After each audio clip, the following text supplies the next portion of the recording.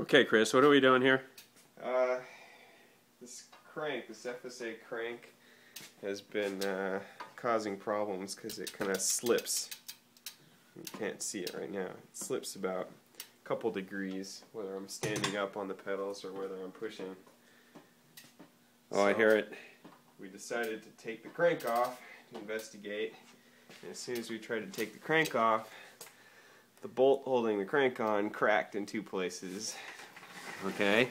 So there's just no way to get this off. Now, did you call somebody to ask for advice? I called Steve Schmidt, aka Hacksaw, for advice on how to cut something off a bicycle. What's this tool you have in your hand? This is a brand new hacksaw. And you're going to use this on your bicycle? We're going to cut this FSA carbon crank off of my bicycle because it's a piece of trash now. I guess so. All right. Well, what are you waiting for?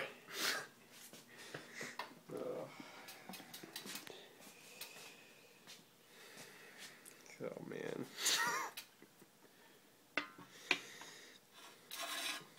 Looks like you got the good angle on it.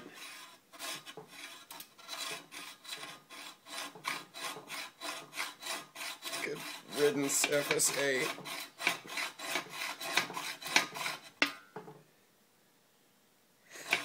Now, were you telling me that FSA, as part of their kit, they supply every crank with a hacksaw? Is that what you were telling me before? They should.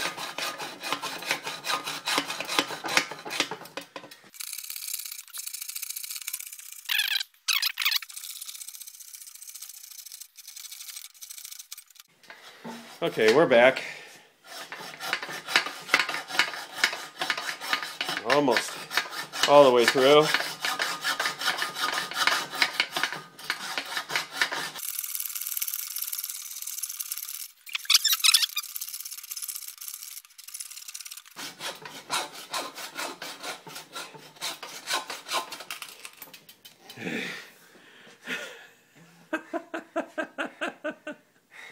I just made it lighter.